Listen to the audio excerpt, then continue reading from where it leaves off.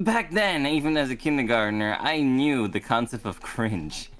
And I was like, you're on a talent show, and you sing Row, Row, Row Your Boat? Are you dumb? Oh man. That's a stupid song! So anyway, when they would sing songs like Row, Row, Row Your Boat or Twinkle, Twinkle, Little Star, I would boo them. I was like, that's an awful song. He would sing these awful childish songs. And the poor I would kid. boo them. Yeah.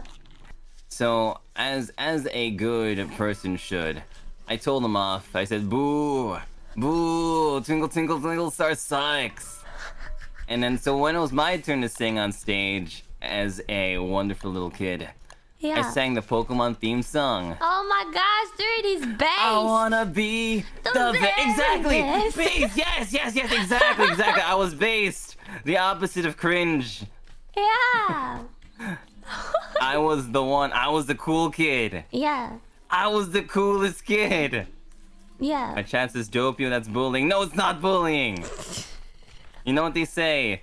You're a fool if you never learn.